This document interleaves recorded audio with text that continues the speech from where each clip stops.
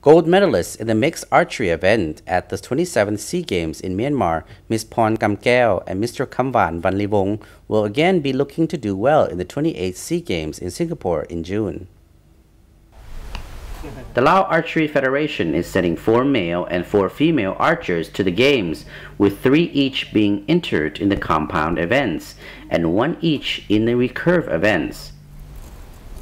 The team consists of a mix of new and a few experienced archers, all of whom have been training for more than a month at the Lao National Sports Training Center in Sikeuth village in Naxaithong district.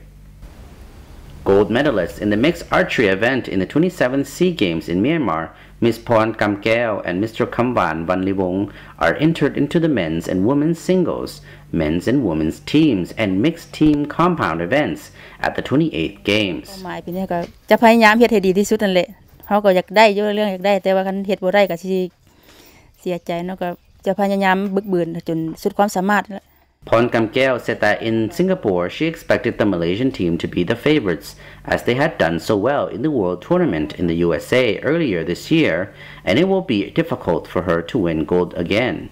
Pon said since she began her archery training in 2009, she has thoroughly enjoyed the sport and is now training her students in archery after school.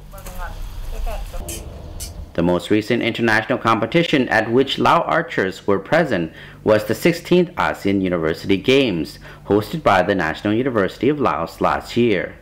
There, the archery team took out 4 silver medals, which came as a surprise as they had not expected to win any.